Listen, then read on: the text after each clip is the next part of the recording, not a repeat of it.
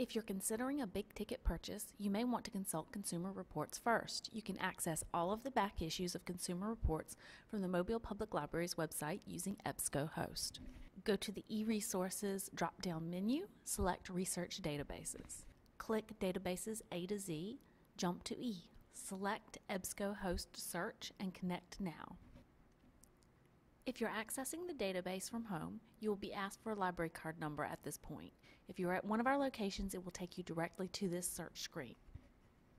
Enter your search terms in the box. To find a Consumer Reports article, follow this pattern.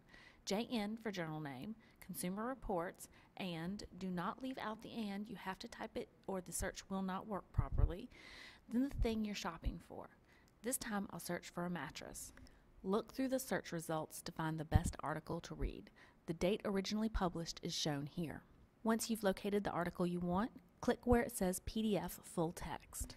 The PDF can take a while to load, so be patient. Once it loads, you can see the entire article just as it appeared in the print magazine. You can simply read it on your screen like this. You can click the download button to save a copy to your device. A copy can be printed. You can save it to your Google Drive.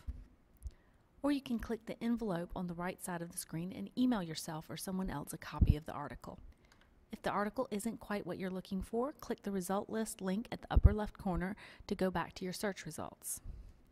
And you can use the search box at the top of the page to modify your search terms at any time.